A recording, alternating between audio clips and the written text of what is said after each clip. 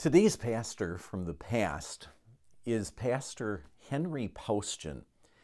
Pastor Paustian served us from the year 1963 to the year 1985. Plenty happened during those years. Our congregation grew. The school was added on to the church as well, and the church got redecorated.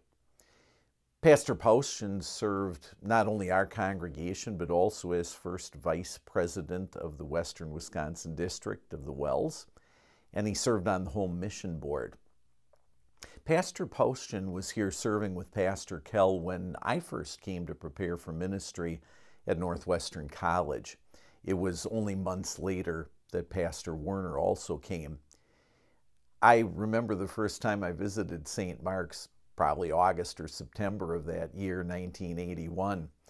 I was parked behind one of the pillars in the congregation, and when Pastor Paustian was preaching, I couldn't see where he was.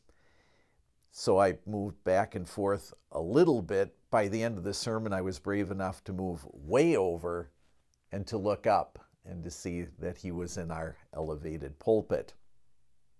Pastor Paustian is one of the reasons I always came to St. Mark's during my college years. He had a big-hearted love for his Savior and a big-hearted way of putting that across. He was very fatherly. That might account for the fact that I believe 3 of his sons still serve in Wells ministry. And maybe the takeaway for you and for me today is this.